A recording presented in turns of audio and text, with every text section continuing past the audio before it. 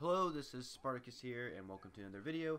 And today I'm actually going to show you guys how you're going to get Dead Ops Arcade 2 right now. So basically all you got to do is go to this computer in the safe house for the campaign, and you go to the very left where your emblems are, and right when you're on the emblem, you would go press up on your pretty much joystick and press A or X depending what console you're on, and then you can see Dead Ops Arcade 2. So you just go up, and then press the select button, and then you can see Dead Ops Arcade, and then press A or X again, and you can start playing it. So yeah, you guys are going to be seeing a lot of gameplay of Dead Ops Arcade, because this gameplay footage is actually the farthest I've ever been in Dead Ops Arcade so far. And yeah, so that's pretty cool. But if you guys don't know what Dead Ops Arcade is, you're probably thinking Dead Ops Arcade 2, then where is Dead Ops Arcade 1? I've never heard of that. Well, for you people who've been living under a rock, Dead Ops Arcade 1, the first Dead Ops Arcade, was actually in Call of Duty Black Ops, all the way back in Call of Duty Black Ops, the first Black Ops game.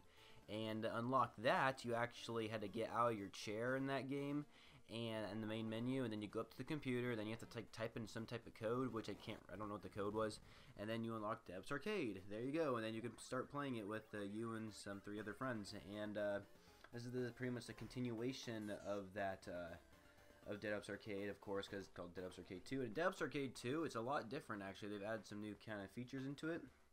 For one thing, there's different areas you can explore. Second thing is that you can actually go into first person. Yes, you can go into first person. There's actually something you have to collect up. It's kind of like a squarish thing with, like, I think it has a king's face on it. It's kind of like a wild card, like a multiplayer wild card, and if you pick that kind of power up, you actually can go into first person. As you guys can see, that this is kind of, I don't know what kind of angle you call this, but this isn't third person. It's not called third person, but I'm not sure what kind of form this is. But if you do pick up that square, you can go into first person, and it looks really cool. It's pretty awesome seeing it in first person, but it's also kind of harder too, because you don't see all the zombies around you. So that's it's kind of hard at the same time. But going to first person looks pretty cool, especially when you have like a minigun or a flamethrower on, and you can just kill zombies. I don't know, it's just so fun. But yeah.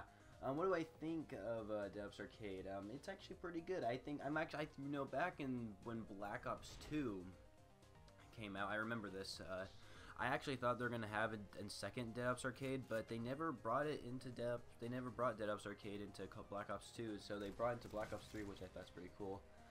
Another thing that's kind of new about Dead Ops Arcade is that they kind of like enhance some of the weapons. Like, they're the same weapons that have been used in the previous Dead Ops Arcade. They're just like the futuristic kind. So like in the first Dead Ops Arcade, you could get a weapon that was the China Lake, and you can it's like pretty much a grenade launcher, and you just keep shooting it. That shoots a bunch of grenades. In this one, it's actually the War Machine, and also there's what's it called? There's some basically kind of weapons like that back in the Black Ops, Dead Ops Arcade. They have those same weapons in Dead Ops Arcade 2, only they're like the futuristic versions of those weapons. That's basically what they are, and they do have some other things. They have, I don't know if the red skulls, like, you can collect these red skulls which make you have better firepower. I don't know if that was in the first Dead Ops Arcade or not, I can't remember. But they have, a magnet. I don't know if that was in the first one either. There's a lot. I've played this quite a bit lately, and you can grab a magnet, and what that magnet does is that all the treasure that's around you, like, just gets sucked into you, which I think is pretty cool. They don't have creepy crawlers though. If you guys remember back in the first Dead Ops Arcade, when you got into like kind of the temple jungle area, you have to fight a bunch of these creepy crawlers, which are basically the Nova 6 zombies, and I don't think they have those in this one, and so far that I've gone through, I don't think they do. But like when you get to the jungle temple area in this one though, you have to fight like these birdmen, like the bird zombies or whatever. Like you see a bunch of these birds flying everywhere, then they come together and like form this like one black red-eyed zombie, and then it starts coming after you. I just thought that was kind of really weird. But yeah, right here you guys can see that I'm actually in first person, and it looks so cool. And you're actually using the BRM light machine gun as your main weapon, and you don't have to reload either, so you just keep shooting and just it's awesome. I just think that first person is just so cool. And then of course later on you guys will probably see me going first person again, like using a flamethrower, or maybe I think I used a war machine. I'm not sure. But yeah, that's also really cool. Of course, once you like enter the teleporter or enter like a new area in first person, you'll automatically go back to like this kind of view. And so yeah, but yeah, Dead Ups Arcade. I'm glad that it's back. So yeah, if you guys kind of just to kind of remember that to get Dead Ups Arcade 2, you just go to the safe house in the campaign, go up to that computer, go to the very left, like make sure your cursor is like on your emblem thing, and then go up and then press A, and you can like that's how you kind of figure this out. Then there's these zombies, which is kind of weird. Like these zombies, I don't know what the heck they were. I know if you touched them, like yeah, they would explode like that. But I mean, I remember I just thought that was weird. Actually, what they have, I want to say they're barrels, but like what they do is they kind of suck up like the treasure that's around. Like all the treasure goes towards like those type of things. I don't know. It's kind of weird. Like there's some features added to Dead Ups Arcade 2 that are just like weird, and it like really confuses me. But what do you guys think of Black Ops 3 so far? I think it's a fantastic game. I can't stop playing it. I'm so addicted to it right now. Like before Black Ops 3 came out, I started playing Destiny like nonstop because I thought that game was addicting. Now that this game comes out, I'm like, no. I'm just like, no, Destiny. Just no. I won't even touch Destiny now. But Black Ops 3, it's a very good game. I think like zombies, campaign's pretty good. The one thing I will say that I am really frustrated with, which I'm sure they'll fix in the later patch coming soon, hopefully it'll be soon, is that it keeps saying I get disconnected. Like it says like I'm not online or whatever. Like I'll be in the main menu of zombies or multiplayer, and then all of a sudden this thing will pop up saying, oh, you are offline, or you can't connect to a server or whatever. It's like, what? How am I not connected? Then you have to press play online, and then it connects to it like right away, and it doesn't make any sense why it keeps disconnecting from that. And another thing is that when I try to invite someone to my party that I want to play with, like my friends, or if they try to invite me, they like it says that they can't invite me for some reason. I don't know, or I can't invite them or something like that. I feel there's some like bugs in here that really kind of make me mad. And you know, one thing for sure, like just last night at the time of making this video, I got kind of tired of playing zombies and multiplayer all day. I'm like, okay, I might as well play a little bit of the campaign, right? And when I pressed resume story, like right when the cutscene started, like my game froze, and it made that really loud, annoying sound, and my game crashed, and I'm like, are you kidding me? And like that just happens sometimes, and it just, oh, just those bug crashes just really get me, and I have to keep restarting my game, and it's just these like there are quite a bit of bugs in the game right now that I don't like, that are really annoying.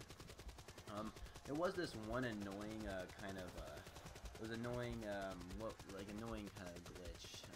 It only happened to me once. I don't know if this was actually in the game or it was actually a part of my controller, because I don't know, sometimes I feel like Xbox controllers can be really stupid sometimes. Like right now I was supposed to be charging it, but for some reason the stupid light won't pop up, so I guess I'm not charging my controller. But anyway, what happened was I wanted to play free run, which is basically you just free run and you try and beat your best time. Anyway, I wanted to try that out, and when I first did it, I couldn't jump or sprint, and I'm like, what the heck? That doesn't make any sense. I've seen gameplay of this. People jump and sprint all the time. And so I just went forward and started moving. I'm like, okay, something's not right here. I'm like, there's like this one part where I have to jump in order to get to the other side.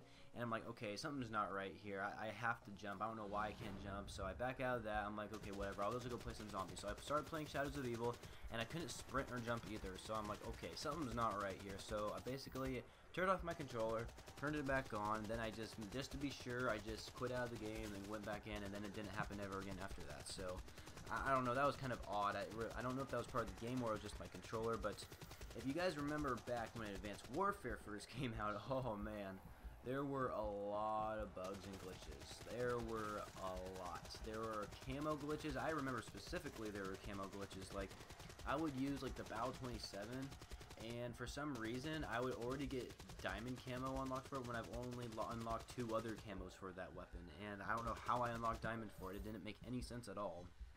So there was a glitch there when Advanced Warfare first came out. And then there was another one with the combat record where, like, if you were gonna play Search and Destroy, for some reason, like, every time you lose a round, that would count as losing a game in your combat record, which totally screwed people over's like win-lose ratio. And I don't know about their KD either. I'm not sure if their KD got screwed up either. I think KD might have got screwed up as well. I don't know. Advanced Warfare did have a lot of glitches when it first came out. I remember that specifically. But even though there may still be glitches in Black Ops 3 and right now at the moment, but they're not that bad. They're just like, they're not like in-game glitches other than like the not moving thing. I think the not moving thing might have been my controller, which I hope not, because I don't want to have to get a new controller. But anyway, like I don't know. I'm not really sure what the deal is with like these glitches that make no sense, especially like the getting disconnected from online on the game doesn't make any sense at all. I don't know how. I don't understand how that happens. It doesn't really make any sense to me. But another thing I kind of want to talk about is kind of multiplayer. Now, when I first played the beta, I thought you ranked up relatively fast, and there weren't any challenges in it either. So I kind of thought to myself, well, you know, there's also when the full game comes out, there's gonna be a crap ton of multiplayer challenges. So I'm thinking to myself, man, multiplayer's gonna be really easy to rank up. It's actually not that easy to rank up. I'm not sure how they managed to do it, but it's actually a little bit hard to rank up in multiplayer, which is kind of a good thing, but it's also kind of a bad thing. It's a bad thing because it's going to take me a lot longer to reach Master Prestige, but it's also a good thing because it makes me want to play the game more, and I guess I'll have more time playing it, so that's kind of how I think of it. But yeah, I mean, like right here, you guys are seeing me shred a bunch of zombies with the what's it called, the minigun. I guess that's what the minigun's gonna look like in this game. That's kind of like the futuristic minigun. I don't know if that's gonna look like that. Well, you don't really have it much, but then there's the KRM shotgun that just goes ham, just sprays people. That just looks so cool. I'm not gonna lie. But what else? Zombies. Shadows of Evil. Shadows of Evil. I'm just gonna say this right now, guys. Is a hard map.